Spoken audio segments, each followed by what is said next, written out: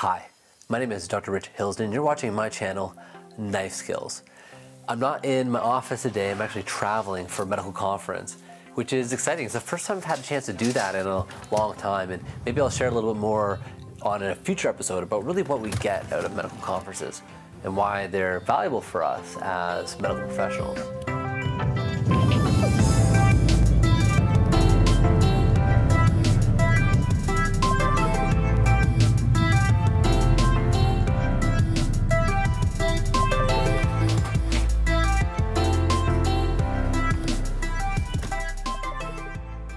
But today I want to talk about something a little different.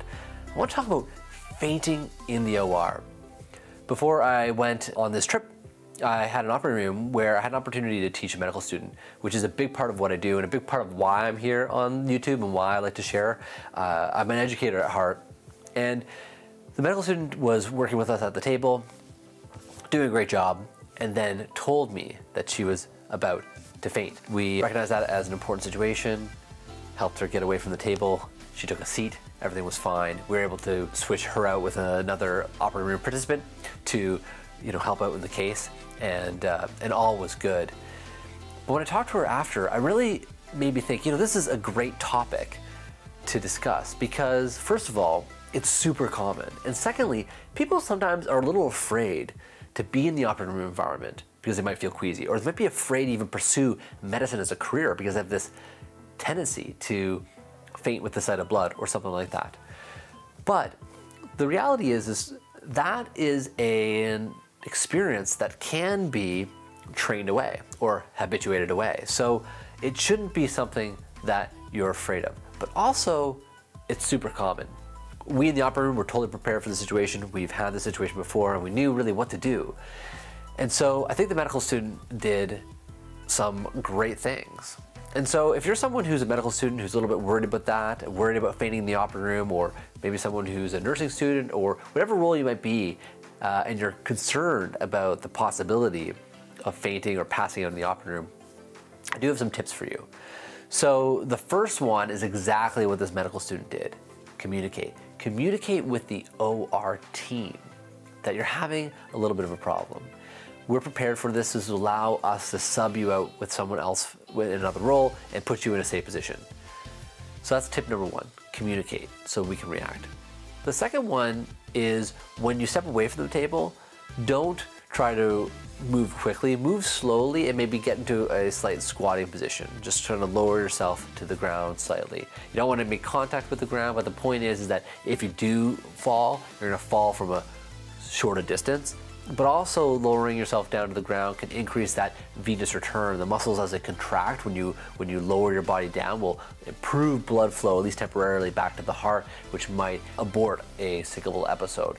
So that's something to help out as well. The other thing that's really important is to make sure you're physically prepared for the operating room. So avoid dehydration. Make sure you've eaten properly, avoid low blood sugar, avoid those types of triggers, which I think is a pretty simple thing that you can do. Make sure you're going into the operating room in the best condition that you possibly can.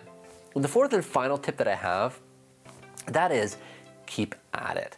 So in this case, the medical student nearly passed out. We did all the things I mentioned before, and I had her take a quick break. We had a full other day of operating room, at a number of other cases. She had an opportunity to help out, and I really encouraged her to come back into the operating room and get to the table again, because I knew that with a bit more experience at the table, she was gonna feel better. So get back into it. There are many stories of doctors, surgeons, nurses who have, through exposure and experience, seeing these nausea-inducing, these experiences that put them at risk of fainting. Many people have gone through those and been able to completely eliminate these fainting episodes just from more experience. So I want to encourage you to get back at the table. Now, for the second part, I want to talk a little bit about why it happens and what we're talking about. So fainting in the medical world, we use the term syncope, and we divide it up between pre-syncope and full-on syncope. So when somebody feels like they're gonna faint or they're they say, I'm about to pass out, but don't actually do that. We call that pre-syncope. And if they lose some type of consciousness, they actually faint or pass out, we call that syncope.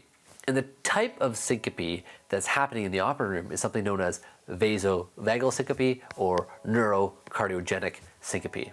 And what's happening there is there's these receptors in the carotid bodies or the carotid sinuses that actually sense the amount of blood pressure and send signals up to the brain. And very often when there's a stressful situation or an exciting situation or something that makes you feel a little uncomfortable, there'll be an abrupt change in your blood pressure, and that'll be sensed there. And a reflex will be triggered in the brain, which causes your heart rate to slow down, which will cause your blood vessels to dilate, will cause various other chemical reactions in your body, and you start to pass out and faint. It's a completely normal response, and people will oftentimes have had it previous times in their life, and they'll know this is something that could happen if they're exposed to a certain stimulation. So that is this classic story of neurogenic or vasovagal syncope. My final story I want to tell you is that when I was interested in going to medical school, I encountered a cardiac surgeon who told me that on the very first time he was operating as a resident, he was maybe a junior resident, and had the responsibility of cutting skin. He put the blade down and cut the patient and immediately had a syncopal episode. And that particular cardiac surgeon overcame that and became a well-respected, well-known cardiac surgeon in his community. Me personally, even though I'm a general surgeon and a trauma surgeon, I get exposed to all kinds of nausea-inducing things all the time. There are little triggers in my own career that actually cause me to feel unwell or make me feel maybe a gag reflex or something similar. I have a physiological response to something that I'm seeing. And I'll tell you what that is. I'm gonna be vulnerable here and share something. I know my colleagues are gonna be watching this video, and I hate to show a bit of vulnerability here, but the one thing that drives me crazy or I struggle with from time to time is working with cadavers. When I was on pre-med, I did a full human cadaver course, head to toe dissection. I loved it. But when I first started, I did find a little bit of nausea when I was first working with the cold flesh of a cadaver. Now, over the course of that year, I had more experience, I developed confidence, I stopped worrying or feeling any physical response to working with a cadaver at all. But now that I'm a staff and consultant surgeon, I work with cadavers frequently, but infrequently. I work with them maybe once every couple months. I'll get invited to teach a section of a course, maybe demonstrate a surgical procedure on a cadaver. And every time I do that, the tissue feels different. There's sometimes blood in the cadaver still, even though there's been some embalming process. Everything just feels just not real to me. And I get sometimes a physiological response, either some nausea or just feeling unwell, maybe almost a feeling like I might, have an episode of emesis.